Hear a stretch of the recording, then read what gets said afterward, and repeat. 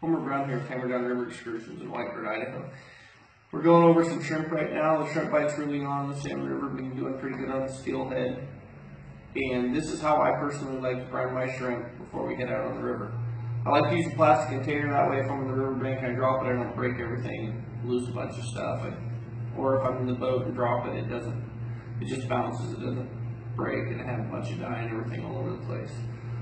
I'm a big fan of Potskey's fire brine and the Potskey's nectar.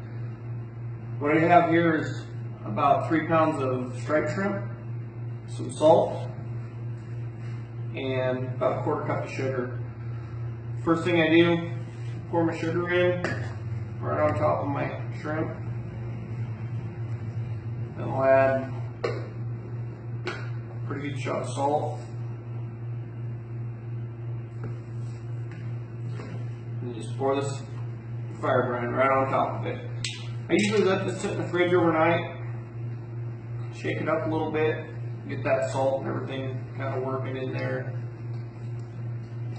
And this generally is how I brine my shrimp every time we go fishing.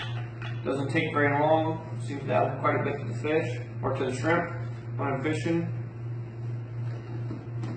When I'm done with this, I'm going to pour this brine off, and that's where the nectar comes in. That's the last thing I do. I'll pour this off after letting it sit overnight, and I'll take this whole thing and pour it right in there with the shrimp, and then I just leave that in there and let it marinate for the entire time I'm using these shrimp. I can freeze them after this. They seem to hold pretty well frozen after this, or if I generally just fish them the way they are and let it go until I'm done with them. So that's my way I cure these striped shrimp on the Salmon River.